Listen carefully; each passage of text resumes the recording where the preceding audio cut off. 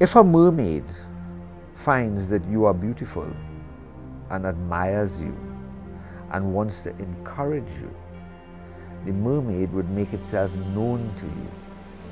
Perhaps one morning early as you're bailing out your boat, the mermaid would appear.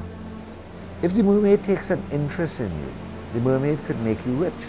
It could bestow intelligence where before there was mediocrity. Suddenly you're not only wise, but you're wealthy. But there's a price to pay. And the price is the death by drowning of somebody that you love. It's a hard price. It is said that you could break the deal.